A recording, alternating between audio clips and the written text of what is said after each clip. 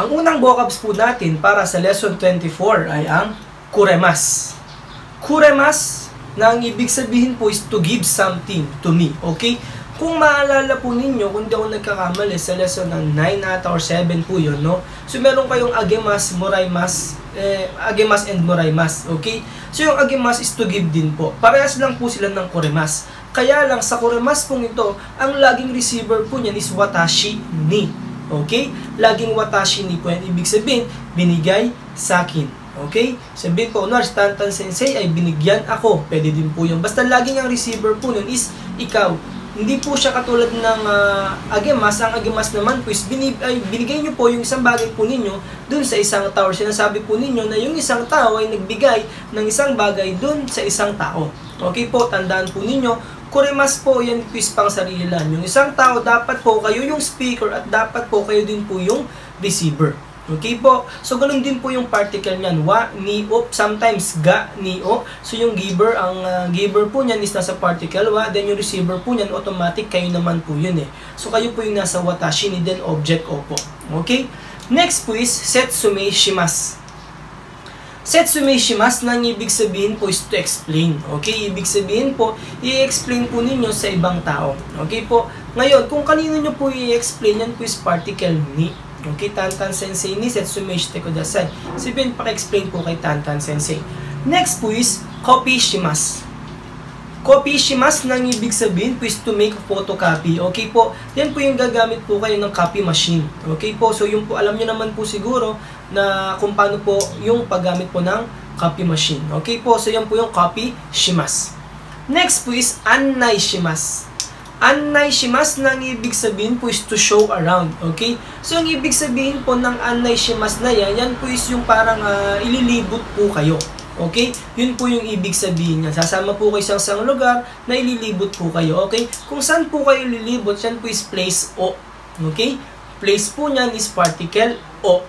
Okay? Kung kunwari ilibot kayo sa Tokyo, Tokyo o, annai shimasu. Yun po yan. Okay? Next po is shoukai shimasu. Shoukai shimasu nang ibig sabihin po is to introduce. Okay? Pwede po siyang pang sarili lang. Watashi wa jiko shoukai shimasu. Okay, shoukai shimasu. Okay. So, shoukai shimasu po is pagpapakilala. Okay? Ngayon, may mga particle po para po dyan. Ngayon, kung sino po ang ipapakilala ninyo, particle o. Okay? Kung kanino po ninyo ipapakilala, yan po ay particle ni. Ulitin ko po. Kung sino ang ipapakilala ninyo, particle o. Kung kanino nyo po ipapakilala, particle ni. Okay po, so ganun po siya. Tandaan po ninyo, halimbawa sensei, papakilala mo doon kay Risang, sabi mo, Risang ni sensei o shoukai shimasu, ganun po yan. Okay? Next po is, surette ikimasu. Surette ikimasu nang ibig sabihin to take someone. Okay? Kung maalala po ninyo, nagsimula yan sa ikimas, kimas, di ba po? So, nagkaroon din po kayo ng motte ikimas, saka motte kimas. Okay? So, ang motte ikimas, saka po ang surette ikimas, magkaiba po sila. Bakit po? Ang motte ikimas, yan po is ginagamit para sa bagay. Okay? Ibig sabihin, magdadala ka ng isang bagay dun sa isang lugar. Yung surette ikimas naman po is yung isang tao is dadalhin mo or ihahatid mo dun sa isang lugar. Yun po ang ibig sabihin yan. Kapag surette ikimas, more on sa tao po yan. Ngayon, kung sino po yung ihahatid ninyo, yan po is particle o. Kung sino ang ihahatid ninyo, yan po is particle o. Ngayon, syempre sa place po, kita nyo naman po yung dulo, ikimas po yan. So, syempre yan po is place e or place ni. Sometimes gumagamit din po tayo ng made. Okay? So, tandaan po ninyo, ang surette ikimas po is para po sa tao po yan. Ngayon, syempre, surette ikimas, kagaya ng motte ikimas, dapat po yung lugar na sasabihin mo po is yung lugar kung nasaan ka, yung wala ka, yung malayo sa lugar kung nasaan ka ngayon. Okay, halimbawa, nasa bahay ako, iatid siya sa school. Ganun po yun. Okay, surette ikimas po yung gagamitin ninyo. Okay, next po is surette ikimasu. Surette ikimasu nang ibig sabihin po is to bring someone. Okay, same din po siya ng particle. Person o po siya, then place e, ni, or made, okay lang po yan. Ngayon, anong pagkakaiba ng surette ikimasu sa surette ikimasu? Ang surette ikimasu naman po, yung isang tao is dadalhin mo sa lugar kung nasaan ka ngayon. Okay? Ibig sabihin po, kung ikaw yung speaker, yung isang tao papunta po sa iyo or dadalhin po sa lugar kung nasaan ka po. Yun po yung surette ikimasu. Parehas lang po sila ng motte ikimasu. Ang pagkakaiba lang po, ang motte ikimasu ginagamit po siya para sa mga gamit. Ang tsurete ikimasu mo is para naman po sa tao. Okay? Next po is okurimasu. Okurimasu na ang ibig sabihin po is to see home. Okay? Ang ibig sabihin po talaga ng okurimasu, iyan po is ihahatid din po. Parehas lang po sila ng tsurete ikimasu. Okay? So yan po is ihahatid. Okay? Ngayon, kung saan nyo po ihahatid, yan po is place sometimes made or ni, okay lang po siya. Okay? Ngayon, kung sino po ang ihahatid ninyo, yan po is particle o. Okay? Halimbawa, sasabihin po natin, uchi made, tomodachi o okurimasu. Okay, ganun po yan. Ihatid mo yung kaibigan mo sa bahay. Yun po siya. Okay? Next po is shirabemasu. Shirabemasu na ang ibig sabihin po is to check up or investigate. Ibig sabihin po niyan is i-check lang po. Okay? Yun po ang ibig sabihin ng shirabemasu. Pero hindi po siya yung parang check ko na i-checkan mo yung papel. Hindi po yan doon. Okay po? Sabihin, titingnan po niya. Yun po ang ibig sabihin po ng shirabemasu. Okay? Next po is okashi. Okashi na ang ibig sabihin po is cake, candy, or sweets. Okay?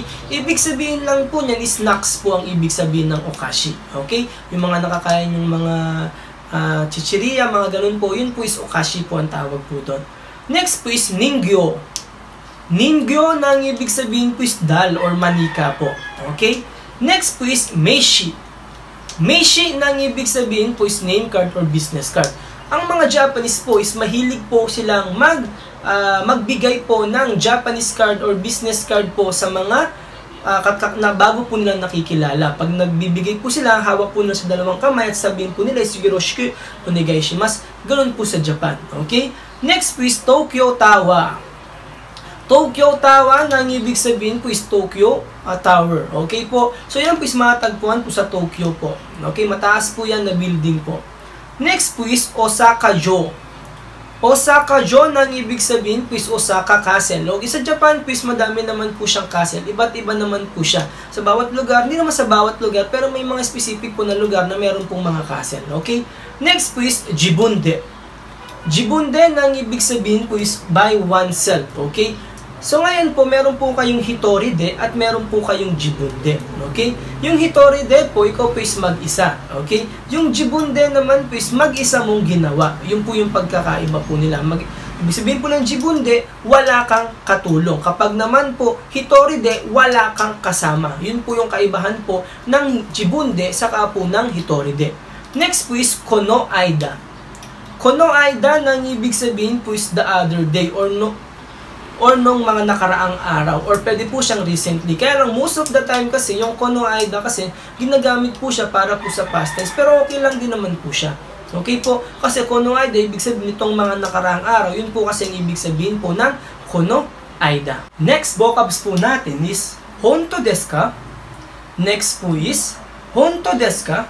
Na ang ibig sabihin po is that true? Okay po? So ngayon mga expression po yan. Okay? So sometimes sa Japan po, hindi na nasasabi na honto desu ka? Sometimes honto, ganun po sa Japan. Okay? Kaya lang ngayon kasi mas nagagamit na yung maji, okay?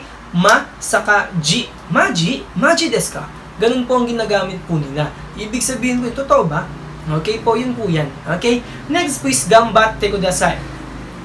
Next po is gambatte kudasai. Okay, gambatte kudasai, ibig sabihin po is good luck. Okay, mostly kasi nakikita ko siya, ginagamit siya. Kunwari po, tapos na yung sabihin, dyan na siyang gambatte kudasai. More on good luck yung meaning, kaya lang kasi ibig sabihin talaga ng gambatte kudasai is please do your best. Ibig sabihin, gawin nyo pa yung best mo. Kaya nagbumuka siyang parang good luck po yung ibig sabihin.